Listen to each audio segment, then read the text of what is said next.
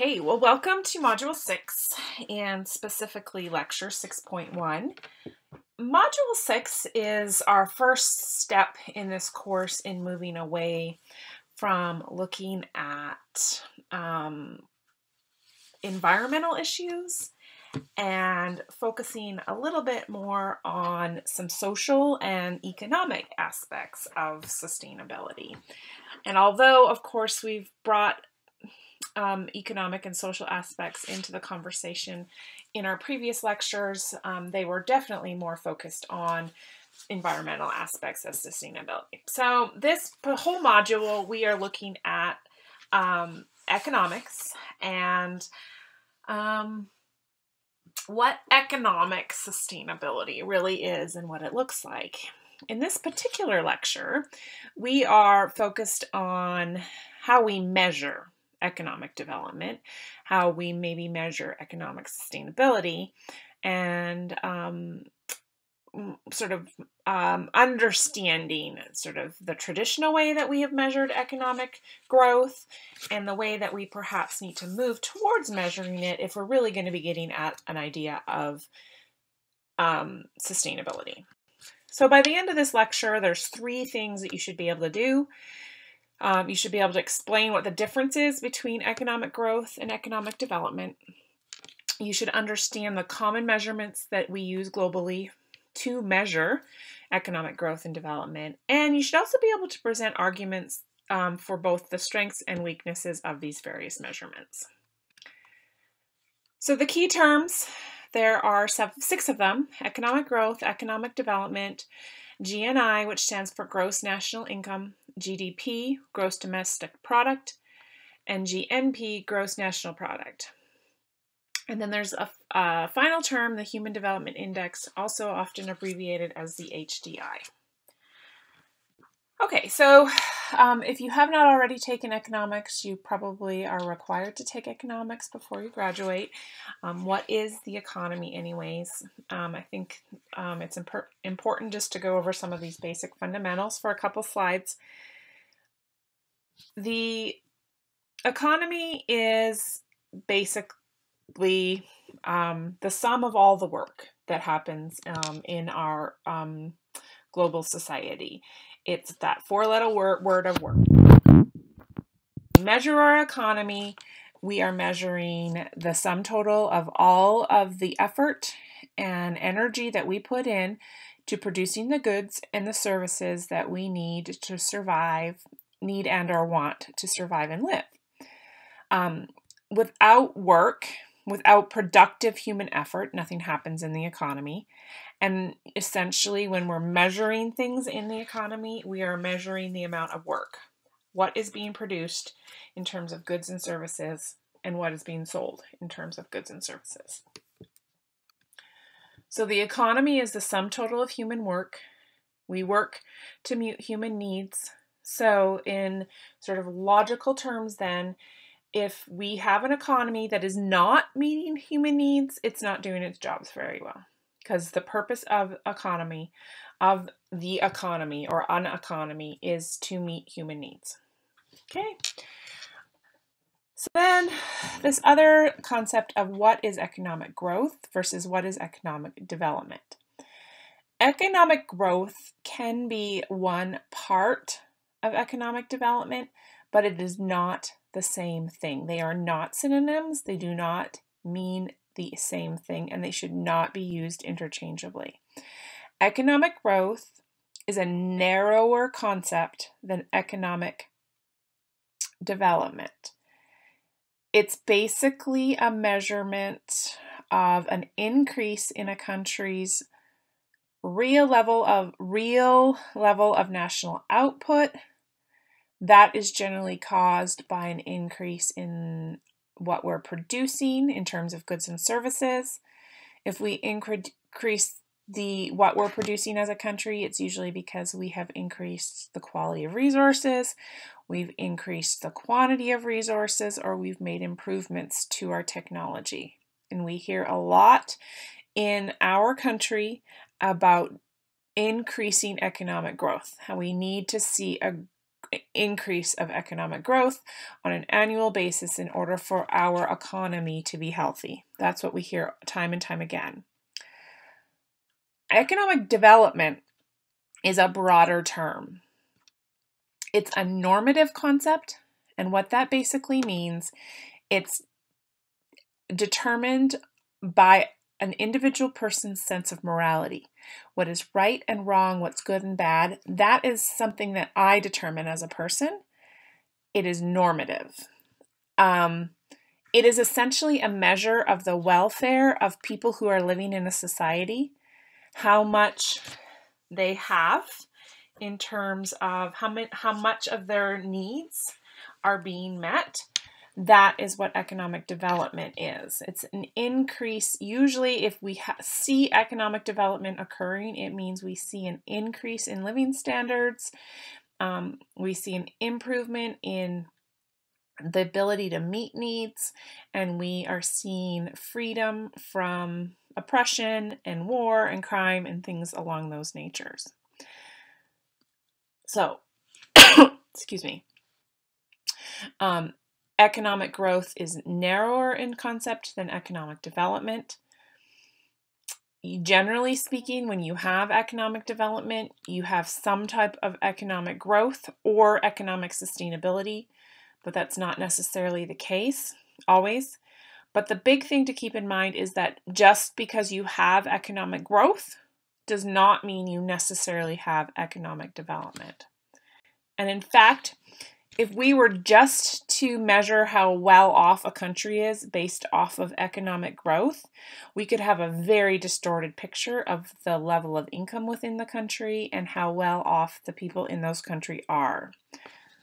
So here we have a picture of a shack in Jamaica. Obviously, the family that lives in the shack is very poor, very much so living in poverty. The paradox, though, is that in Jamaica, you could have just down the road from the shack a mansion that looks like this. And if you just saw this mansion, you would think that the people who lived in this country were very well off. And if you looked at traditional measures of economic growth, such as GDP or gross national income, those could also make Jamaica look like a very rich country. And this is, we know, to not necessarily be true. And this happens in the United States and all around the world. And this is because traditional measures of economic growth do not take into account how income is distributed within that country. Oftentimes what we know to be true is that a small proportion of a population can own a very large amount of the wealth of a country.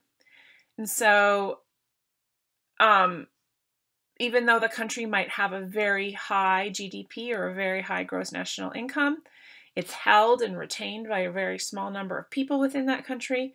Therefore, the level of welfare for the majority of humans for that population could be very much limited. So growth, economic growth in and of itself as a measurement does not necessarily give an accurate representation of the level of development within those countries. Okay, so how do we then distinguish between what is a developing country and what's a developed country? Those are terms we use a lot in this class. How do we measure development? Well, there are actually very many different ways to distinguish between developing and developed countries. And there's also a lot of different ways to measure development. And this issue of measuring development has been quite controversial over the last half of the 20th century and into the 21st century. And our thinking about it has evolved, thankfully, over time. The most common and widely used measure of development is per capita income of a country. Per capita income is an indicator of how much purchasing power people within that country have. It is a measure of how much goods and services people within that country can purchase. And there are two there are two measures of per capita income. So per capita income is the most common measurement of development. And within that, there are two different ways of doing this. We can measure gross national income and or gross domestic product. Both gross national income and gross domestic product measure the overall level of economic activity that's happening within the country, and they're both very closely related. Gross domestic product is the total value of all goods and services produced in a country. Gross national product is simply the GDP plus net flows of foreign factor income, essentially. So per capita income is usually proxied by either gross national income per capita or gross domestic product per capita. So basically, they're just measurements of how much wealth there is within a country, and how much goods and services are being produced and sold. One includes income that flows into the country from foreign sources, and the other one doesn't. Gross domestic product is definitely the most common used between the two. We usually do it in a per capita basis, so that we figure out what the gross domestic product is per person, as opposed to just looking at the total dollar value, because obviously if you have millions of people in your country versus billions of people within your country, your gross domestic product is different. And you also will hear talk of real gross domestic product, and that's basically a way to account for differences in how much things cost in different countries. So that's what GDP is. I know you know this. I know you've interacted with this terminology before. If you look at 2016 data, the United States remains far and away, excuse me, the world's largest economy. It has a GDP currently of about $18.5 trillion. This is notably probably because we have a very high average incomes, we have a large population, we have large capital investments, we have relatively low unemployment, high consumer spending, we have a young population, and there's a lot of technological innovation that's happening. So all of those things combined make for us to have the largest gross domestic product in the world. There's a tiny little country called Tuvalu, I believe is how you pronounce it. It has the smallest national economy with a GDP of about 32 million. It has a very small population. It does not have a lot of natural resources. It relies a lot on foreign aid. It has low average incomes, education levels, etc. So that leads for it to have a fairly small gross domestic product. Data on gross domestic product does vary slightly from source to source. The large international organizations that compile this information is the IMF, which is the International Monetary Fund. We also have the World Bank, and they put together a list annually. The United Nations puts together a list, and then the CIA also puts together a list. So depending on what source you're using, you might find slightly different numbers. Okay, all relate back to these three things here, not including the three sub-bullet points here. And so I'm going to go over those in a little bit of more details. So first of all, first major shortcoming of the GDP and the GNP is that a lot of economic activity is actually in the world globally is actually never formally recorded. because there might not be any money attached to it. So this would be things like subsistence farming that a family does. They don't actually sell the food, but they are doing the work and then eating the food. That is obviously an important measure of how well off a country is. It does not get factored into the GDP because there's no dollars attached to it. Same with bartering. When I agree to do something and you agree to do something back in return for me, that is helping and in many cases helpful to a society. But because we haven't exchanged money, it's not part of the formal economy. It does not get measured into the GDP. Other instances of this would be people who are perhaps working in a developing country, like this street vendor here. He may not be formally registered with the government, and he may not be paying taxes. And as a result, the his activities are not being registered as part of this GDP. And the other big one example that gets used oftentimes is that there's a lot of highly valuable activity that we do in this world that is not paid, and therefore it's not considered to be an economic activity. So this would be like charity and volunteering work, raising children, and all of the housework, caring for the elderly, things like that.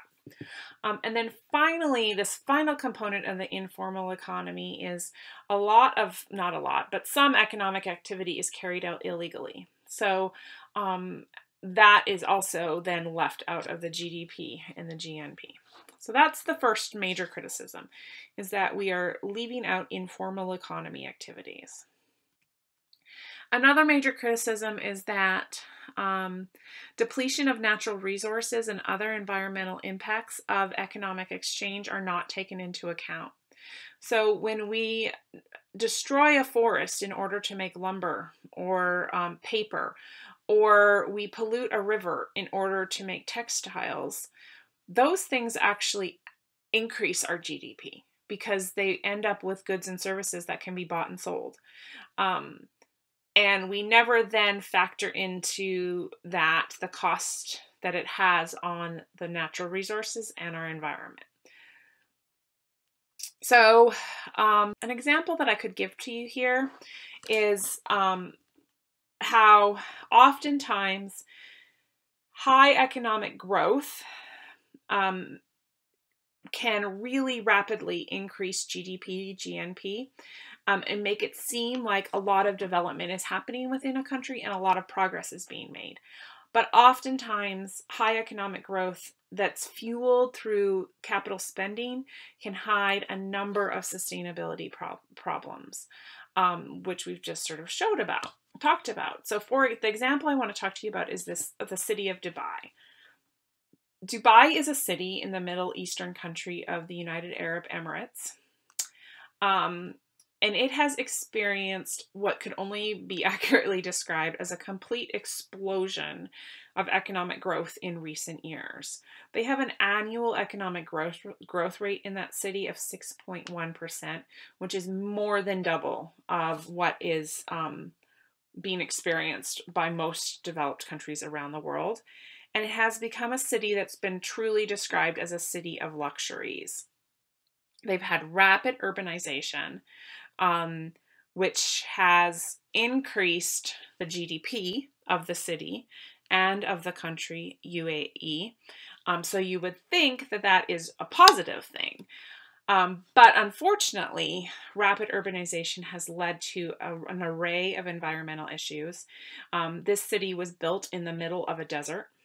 There aren't a lot of resources such as food, water, building materials in the region. So all of those things are having to be imported in. There is, we've read we read last week about Saudi Arabia, there is not enough water in Dubai. It has one of the lowest levels of precipitation in the entire world. It's actually one of the highest water users of all countries and cities in the world. And obviously this is a fundamental conflict. There's hardly any water, but it's one of the biggest users of water. And so most of the water in Dubai comes from desalination, which we learned about last week. We're taking salt water and we are desalinizing it, which we learned is highly energy intensive. Dubai as a city is a major consumer of electricity. Their main source of electricity is natural gas. And they are dependent on fossil fuel energy to support all of their lighting and cooling needs that they have within this city. So serious environmental issues happening within the country, despite the fact that we're seeing this rapid economic growth. So we have a conflict in the environment and the economics. The United Arab Emirates also has some serious social issues that are being hidden through economic development within the country. The government is known for a number of human rights violations, such as randomly detaining people, people disappearing and never being seen again, particularly when they criticize the government and other authorities. There's also a lot of reports that most of the people who are actually doing the building and construction work in Dubai are migrant workers from other countries such as Pakistan. And there's a lot of concern that they are being treated as slave laborers. Just like we see in the apparel industry with sweatshops in developing countries with poor working conditions, poor living conditions, that's what these migrant workers are facing as well. There's also a very large population of female domestic workers in the country, so servants, and they are excluded almost entirely from any protections. And so there's no protections over how long they work, how much they get paid, what their living conditions are like, etc. So we have this shiny, beautiful city that we hear a lot about, people going on vacation to. We think that they are being very successful economically. But then if we dig a little deeper, we see that there are these environmental and social issues in the country that just aren't being talked about. Further shortcomings of GDP and the GNP is that oftentimes destructive activities within a country can actually cause the GDP to go up. So, examples, the Deepwater Horizon oil spill that happened in the Gulf of Mexico, or Hurricane Katrina. These were activities that, cost our country billions of dollars. Also, obviously, took the lives of humans and the lives of destroyed ecosystems and other living organisms as well. In the long run, however, both of these disasters caused GDPs and GNPs to increase because of the amount of money that was spent on cleanup and recovery. So there's obviously something wrong with an economic measure if destruction causes an increase in the GDP. So in order to really think about what is development and what is economic development, you really have to think about what does it mean?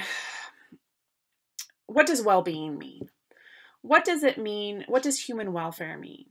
And we talked about at the beginning of this lecture how this is a normative issue. That means, what I mean by normative issue is that it's open to personal interpretation and subjectivity. What I believe it takes to have a quality life that I would define as a life of dignity and respect is probably different than what other people would define as being necessary. However, that being said, the United Nations says that human development is about creating an environment in which people can develop their full potential and lead productive, creative lives in accord with their needs and interests. People are the real wealth of nations. Development is thus about expanding the choices people have to lead the lives that they value. I think that this is incredibly important when we think about what is human development. And economic development. Economic development is about helping people develop to their full potential, helping people lead productive lives, helping people lead creative lives, expanding the choices that people have to lead the lives that they value, to lead the lives that they want to lead. So how do we actually measure this? What do we need?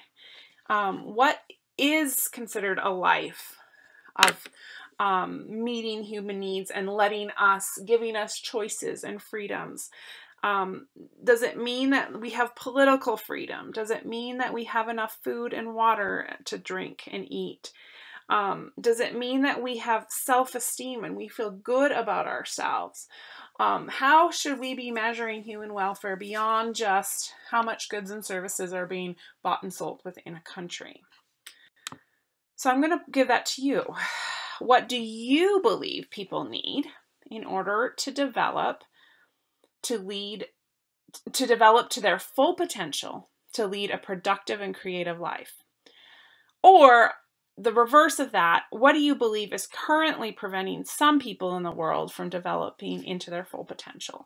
And if you want to think about this in the context of a specific country, you want to think about India. What's happening in the country of India that's preventing some people from developing into their full potential? So either way, I want you to answer this. I want you to just sort of think about this.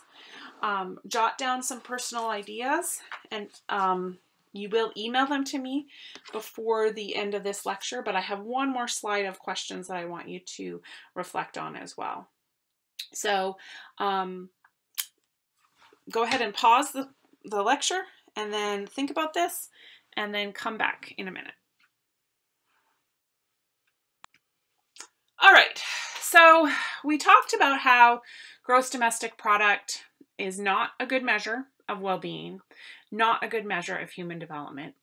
What we do have, though, instead is this index called the Human Development Index. And this is an attempt to capture a broader view of development in the sense that it attempts to say development involves not only an increase in income, but also an expansion of capabilities of individuals. Human capital, in terms of education and health, is one of the most important determinants and indicators of the capabilities of an individual. How much you know and how healthy you are determines how much you're going to be able to contribute to society. They capture very important aspects of socioeconomic development that gross domestic product does not capture. So in the 1990s, early 1990s, the United Nations Development Program, UNDP, developed the Human Development Index. And this includes per capita income, so income is not excluded, but it also includes human capital. And human capital is this idea of how long do people live and how much do people know. And this is the Human Development Index. It's published annually by the United Nations in their Human Development Reports. And it's essentially, these reports are a summary of human development around the world. And basically it implies that when you can look at the Human Development Index every year and determine if a country is developed, still developing, or underdeveloped based on these three aspects of well-being. Longevity, how long we're living; knowledge, which is measured specifically by literacy rates or education levels, how long we go to school; and the standard of living, purchasing power. How much can we purchase in a country? How far does our dollar go, basically, is what we're measuring. So we're looking at longevity, knowledge, and standard of living compiling those three together into a value, we can then take that and rank every country around the world by the overall development in these three areas. It can be very helpful in answering how two countries with relatively the same GDP per capita can end up with very different human development outcomes overall. So I want you to actually play with this for a second. I want you to click on the calculator icon that's on your screen, and that's going to hyperlink you to a Human Development Index calculator. And you can go ahead and plug in these numbers to see how the United States ends up with its particular human development score. Currently, the United States Human Development Score is sitting right at about 0.92 when you round up. We have four numbers that we plug into the Human Development Score. The first one is life expectancy at birth, and this is capturing this idea of longevity. Currently, life expectancy at birth, average between men and women, is 78.94 years. Understanding knowledge is calculated by two terms, two values. The mean number of years that people in the United States go to school for, which currently is sitting at 13.3 years, and the expected years of schooling, which is sitting at 16.8. And then the final value, which is GDP, US GDP per capita, which is currently sitting just at around 51,000 per person. So go ahead, hyperlink by clicking on the calculator, type in those four values. You could also then play around with it a little bit and, say, okay, keep the knowledge and the income the same, but increase our life expectancy or decrease our life expectancy, and etc., and see what that does with the GDP. So hopefully that sort of helps you see a little bit in terms of what we're actually doing with the Human Development Index. This is a current ranking of the 2016 rankings. Obviously 2017 rankings aren't out yet. And this is just the top 16 countries. There were two countries, the United States and Canada, that were both tied for number 10. And this shows you that currently Norway is the most highest rank in terms of economic development according to the HDI in the country. If you look at the top 16 countries, you'll notice that they are mostly all what you would think of as traditionally developed countries. There are a couple of Asian countries, although Hong Kong isn't a country in of itself. It's measured separately because it is sort of considered to be a republic of China. But beyond that, they are all European or North American countries. So the second thing I'd like you to do now is take this and compare the previous slide that we had earlier in this lecture that ranked the top GDP countries. Take that slide and compare it with this slide on the HDI rankings, and just write down a couple of things of what you observe. When you compare the two sets of rankings, what are you observing? What are you seeing? What are you wondering about? So go ahead and jot that down. And then when you exit out of the lecture, make sure you email both of those musings for me so that I'll know that you went through them and completed this lecture. Then finally, so we have the GDP, we have gross national income, we have the Human Development Index. Is Human Development Index enough? Does it accurately measure a country's level of development? Well, according to the United Nations Development Program, which developed the Human Development Index, the answer is no. It's definitely better than gross domestic product, but ultimately the concept of human development is much broader than what could be captured by four numbers or any other type of index. The Human Development Index, for example, does nothing to reflect how much political participation happens in a country or how much gender equality or inequality there is in a country. So the HDI and any other composite index that we might have can only offer a broad proxy on some of these key issues of human development. A fuller picture of how well a country is doing in terms of human and economic development requires us to consider other things, more information and more analysis. So like, for example, maybe we want to think about how many doctors there are in a country as a measure of human welfare, how many TVs there are, how many cars there are, what type of diseases, how healthy we are, what are our stress levels, what are our crime levels. These are all things that may or may not be important as a measurement of human welfare. And so, stemming from that, we have all sorts of other development indexes out there. These are all been hyperlinked in case you want to explore some of them. We have an index called Where to Be Born. This is published by the Economist Intelligence Unit, which is obviously a large economic think tank in the world. They publish The Economist along with other things. This basically looks at countries around the world and analyzes them in terms of which ones have the potential to provide highest quality of life, and they include things like health, safety, prosperity, etc. We have another index called the Happy Planet Index, and this measures sustainable well-being and tells us how well we're doing in terms of achieving long, happy, sustainable lives. The Multidimensional Poverty Index is an international measure of acute poverty.